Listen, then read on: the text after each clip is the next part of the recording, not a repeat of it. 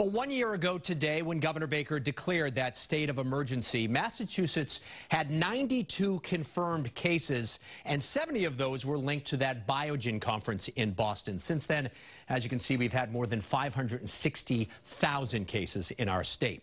Let's show you the timeline of how things unfolded last March. 5 days after declaring the state of emergency, schools were ordered to be closed on March 15th of 2020. 5 days after that, an 87-year-old man became the first person in Massachusetts to die from COVID-19.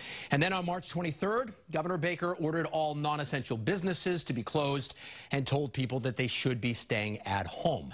I think we all remember what the stores looked like 1 year ago. Grocery stores were packed. This was video from a year ago. The only difference you could see, nobody wearing masks back then. Toilet paper, couldn't find it anywhere. And Clorox wipes and Lysol also impossible to find. A year later, we're happy to say that grocery shopping is a lot easier.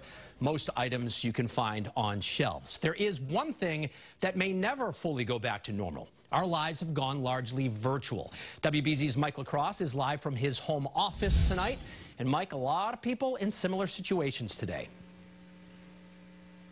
David, yeah, this has been the new norm over the last year for many people, setting up offices anywhere they can, like right here in the middle of their living rooms with this home office. People aren't just working from home, though. They're shopping from home and even working out. So today we're learning the long-tail capstone.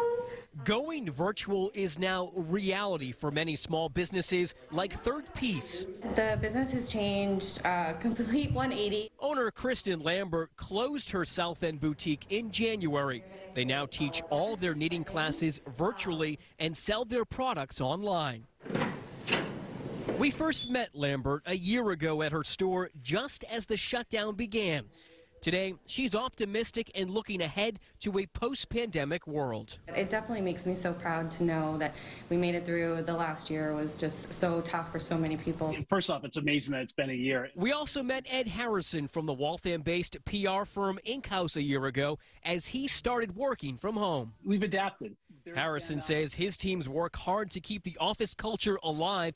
They even make special, safe, socially distanced home visits when promoting their employees. So we've been able to sort of recreate those moments of joy in person. And quite frankly, I would love to keep doing that because it's been a lot of fun. Take a slow breath in through your nose. People are also going virtual to create their own moments of joy and peace. Next, inhale, sweep your arms up. For Portsmouth, New Hampshire yoga instructor Danica Ross, it's been a year of connecting with clients at home from her living room. So just to almost treat it as if it is normal. Yes, you might be talking to 5 black screens, but you know, knowing your words are still resonating, knowing your words are still carrying. And everyone we spoke with wants to get back into their office, into their studio, into a store, but they all agree going forward there will always be some sort of virtual component tied to their business. David? All right, Mike, two things. First of all, your home office, beautiful. Second of all, your dog, your new pooch was just in the shop for just a moment. Oh, did you see the dog? We did.